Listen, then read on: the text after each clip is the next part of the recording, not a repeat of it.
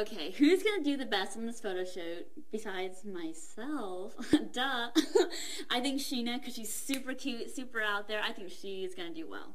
I don't really know who's gonna do the worst on this photo shoot because I haven't ever seen the girls model before. I've never seen them on set really. But I hope none of us do really bad.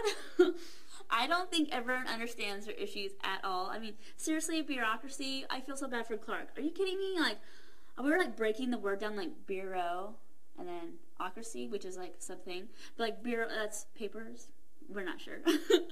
I don't think Clark not understanding her issue will hurt her at all, really, because you're supposed to be sexy. Obviously, like, education, but what you do is sexy, which makes bureaucracy sexy.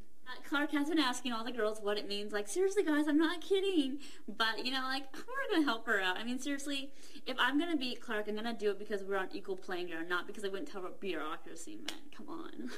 I know McKee didn't want to tell her for competition reasons. Seriously, McKee doesn't even know what bureaucracy is herself. I mean, that's just like a fun way to cover up that you're stupid.